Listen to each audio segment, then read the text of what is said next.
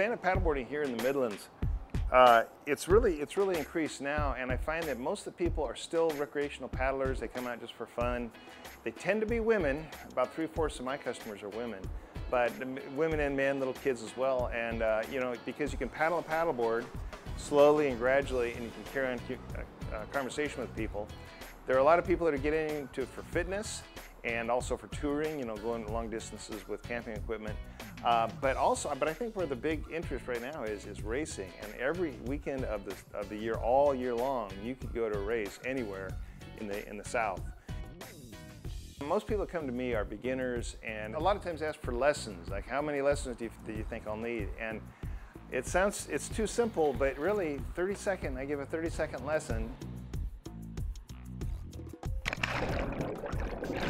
And within 5 minutes, you're paddling like you've been doing it all your life. And what it consists of mainly is the paddle. Now, the #1 mistake is people putting the paddle backward. It's supposed to be angled toward the front. Usually there's a logo of some sort. And the reason why for this is when you go to pull it, where the power part is perpendicular. If it was backward, it would flutter. So the basic move is get the paddle about in the middle, your other hand on the other end, get 2 or 3, maybe 4, maybe 5 on one side, transfer it over. Now this hand's in the middle, that hand's on the other end, and same thing, 2 or 3 or 4.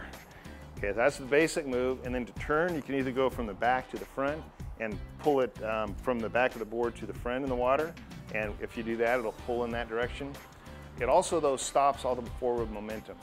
And so the better way is to give it all paddles on one side, and it'll go to the opposite side. So it really is, I believe, the easiest water sport anyone will ever do.